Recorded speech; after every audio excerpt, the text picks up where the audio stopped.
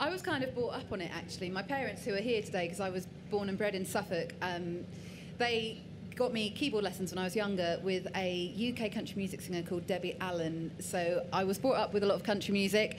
I left it for a little while when I was in a girl band in my early 20s, and then that didn't really work out, and I came back and just fell back into country again.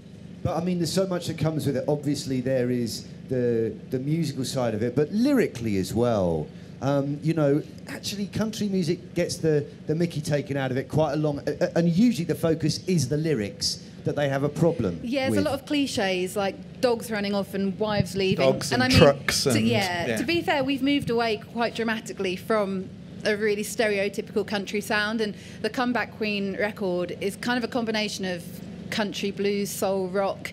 When we went into the studio, and Kevin's my producer, so he made the record with me, we purposely wanted to move away from those kind of cliches and from too much country.